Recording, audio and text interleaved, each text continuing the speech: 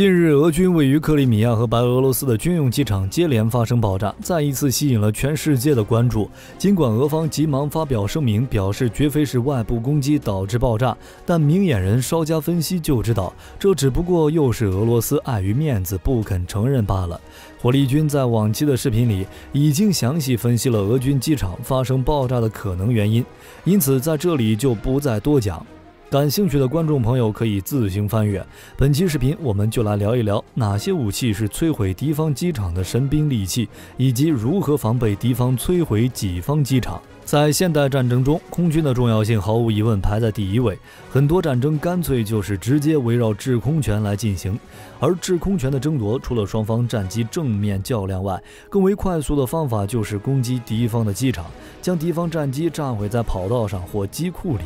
或者破坏机场的基础设施，使其不能正常运转。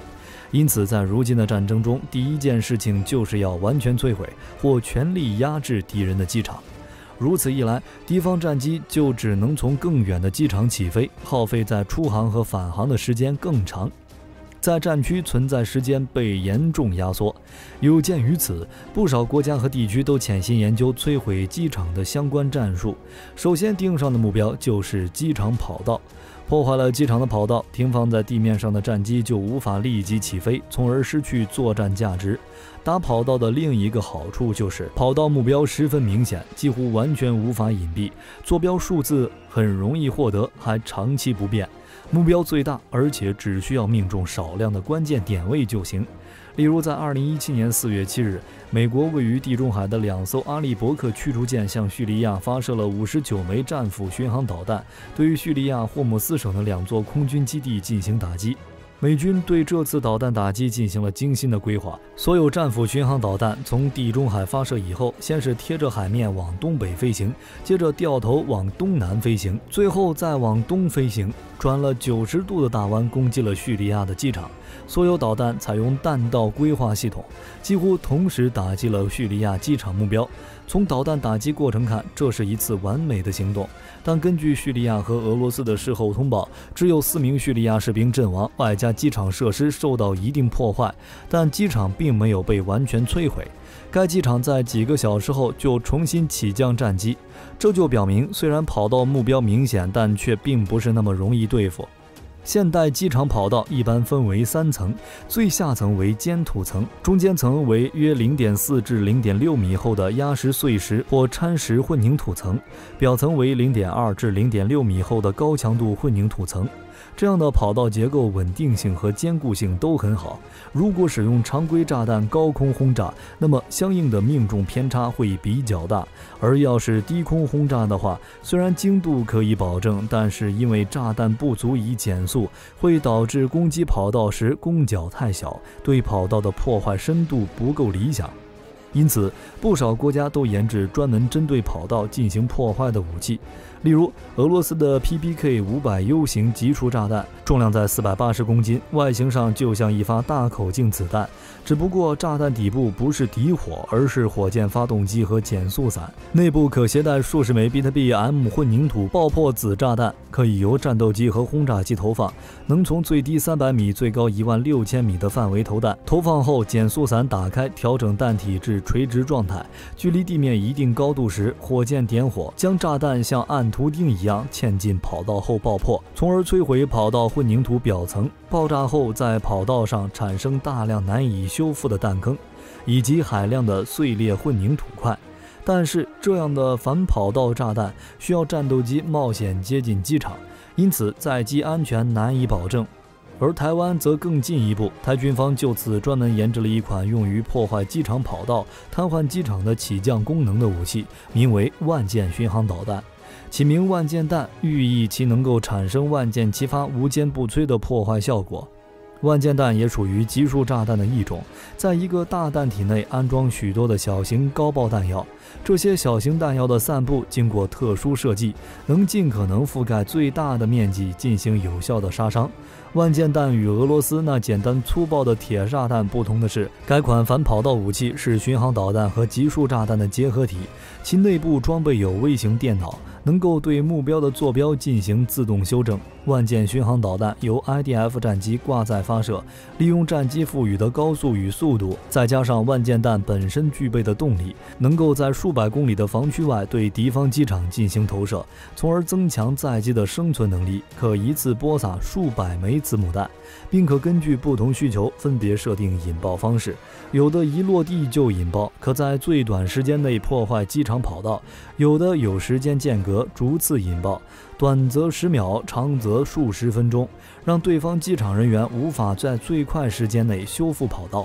有军事学者认为，万箭弹与美国 AGM-154 联合远程武器类似，但 AGM-154 为滑翔弹，没有配备动力，靠的是战机在高速飞行下投掷的动能，从高空以滑翔的方式飞抵目标区。相较之下，火力军认为，万箭弹与欧洲导弹集团的风暴之影空射巡航导弹更相似，因为二者都拥有引擎动力。实际上，风暴之影的前身就是使用集束炸弹战斗部的反机场导弹。这与万箭弹简直如出一辙。除了集束炸弹外，钻地炸弹也是破坏机场的一把好手，能直接穿透敌方机场的机库穹顶，直接炸毁敌方战机，并且其在破坏机场跑道方面也是相当好用。与集束炸弹相比，虽然钻地炸弹的散布面不够广，但钻地炸弹能够破开跑道表层的混凝土，深入结构层后再引爆，形成远大于集束炸弹的深坑。相比之下，维修难度直线上升，因此在落点准确的情况下，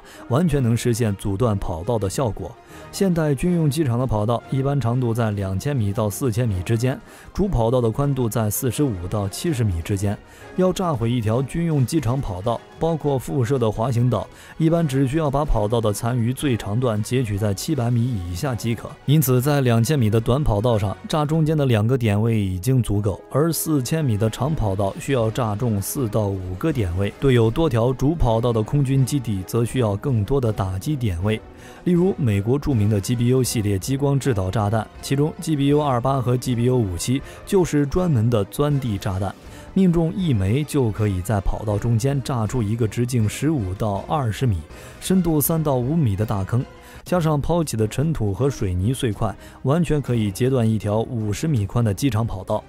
如果采用2次引爆弹头，则不会炸出大坑，反倒在跑道上炸出高度1米左右、直径30米以上的混凝土鼓包，这样维修起来更加麻烦，1周之内都处理不好，也就达到了破坏跑道的战术目的。并且在实战中，集束炸弹和钻地炸弹可以结合使用，交替投放，使用钻地炸弹将完整的跑道炸断，再由集束炸弹破坏中间剩余的长度，这样一来的维修难度堪比炼狱。除此之外，要打击跑道也不一定非要采取破坏的手段，必要时可以采取大量空撒布雷的方式，在敌方的跑道上散播数百甚至数千枚抛雷，在设定时间内，只要有任何飞机、任何人员和车辆接近就爆炸。这种地雷根据战术需要，设定1周到1个月的时间内，电池用完自动断电失效。火力军认为，空抛布雷的好处是可以既迟滞了对手短时间内不能用机场跑道，又在战后或者设定的时间段内缴获一条完整的跑道为己方所用。当然，上述方式都需要使用空中力量进行投放，在战争中必然有一方是丧失制空权的，那么破坏机场的任务只能由地面部队来完成了。正如前段时间的乌克兰那样，通过高精度火箭炮远程打击俄军机场，其使用 ATACMS 陆军战术导弹，可在300公里外实施火力打击，但与航空弹相比，由于陆基导弹在发射时没有初速度，需要大量燃料挤占整体重量，从而其弹头战斗部威力小于航空弹药，因此在对敌方机场实施打击时，往往针对的并非是跑道，而是更为脆弱的目标，比如露天停放的战机以及雷达站指挥塔等。所以我们能看到，俄军位于克里米亚的机场被炸毁的是战机，而非跑道设施。既然空军机场作为重要的军事设施，是一开战就容易被敌方集中火力打击的大型目标，那么己方机场就要构筑起完善的防空反导网络。除了覆盖面积较大的中高空防空网以外，还要部署中低空防空系统以强化防护。一般而言，防空作战的最外圈保守估计约400至800公里，在此范围内属于空对空范畴，以预警机为核心，搭配各种空优战机。主要作战手段是依靠雷达制导的中程空导弹、空地导弹，配合电磁干扰及压制，进行对敌方超视距打击。主要作战任务在于争夺制电磁权，并消耗敌方有生力量，要不惜一切代价保护预警机的生存，同时还兼顾拦截远程巡航导弹的任务。再向内就进入了地基远程雷达的有效区域。400公里以内按梯次布置远中近程防空导弹火力，主要任务是拦截突破己方外层防线的敌方战机，力争在载机发射各型号空地导弹之前将其摧毁。同时，己方战机也在此范围内飞行警戒，配合陆基雷达的引导，不仅可以发现敌方地面火力，还可对敌方战机群进行威慑，即使不能全部击落，也可以进行消耗和压迫，迫使其做出更多的规避动作，缩短发射窗口。在空对地导弹有效射程之外，就丢弃武器返航。如果这一层也被突破，那就只能依靠机场近程火力了，如各类高炮、速射炮、弹炮合一系统。此类系统抗饱和攻击能力偏弱，换句话说，只能捡漏网之鱼。需要强调的是，在数据链系统普及的情况下，上述几个层级并不是孤立的，形象而言应该是一张网的形式，网上的各个节点就是各型预警监视雷达和指挥系统。我们这里以台湾为例，在防卫空军基地方面，台湾空军有 IDF 和 F-16V 战机执行空中警戒，台湾的地面空军基地则拥有爱国者3型防空系统和防空火炮与麻雀导弹相结合的天兵防空系统，以及天剑1型空对空导弹所衍生出来的捷灵防空系统，从而能够提供多层防护。在战时还会再部署野战防空系统，以增强拦截能力，比如车载复仇者防空导弹、双联装刺针防空导弹等多款地对空导弹混合部署，形成远中近的防空火力网，从而强化前线空军基地的防空能力。过去台湾空军基地的防空问题之一在于中高空的防空网隶属于陆军导弹指挥部，而机场本身的中低空防空系统却属于空军的防空炮兵司令部，双方职权泾渭分明，缺少联合作战的机制。但在历经多次裁军与整并后，目前终于由空军的防空导弹指挥部来负责所有的防空任务。不过，台湾的防空导弹部队在历经从陆军移拨给参谋本部，再从参谋本部移交给空军后，指挥权的多次变动被人诟病为缺乏长远的发展规划。各单位之间的整合是否正如空军所言，可以达到早期预警、统一指挥、多层拦截？目前来看，还是有待观察的。在机场跑道的应急抢修方面，台军已经于多年前就购入抢修套件，并定期进行跑道抢修训练。近年来的演习中更加入了军勤队与民间重型机械的合作动员，但训练方向仍是以处理传统炸弹或弹道导弹所造成的单一弹坑为主。对于集束炸弹可能造成的大面积破坏，甚至是空抛型地雷对地勤与抢修人员的威胁，目前还是缺乏有效的反制方案。欧美等军事大国的抢修技术一直不断在进步，新型预制部件抢修设备都在不断更新中。台湾在耗费巨资购买新型战机之际，也应该考虑这些不起眼但真正攸关战力的重要装备。好了，这就是本期的全部内容。你们认为台湾空军护卫机场的能力如何？欢迎将看法发表在评论区。我是火力军，我们下期再见。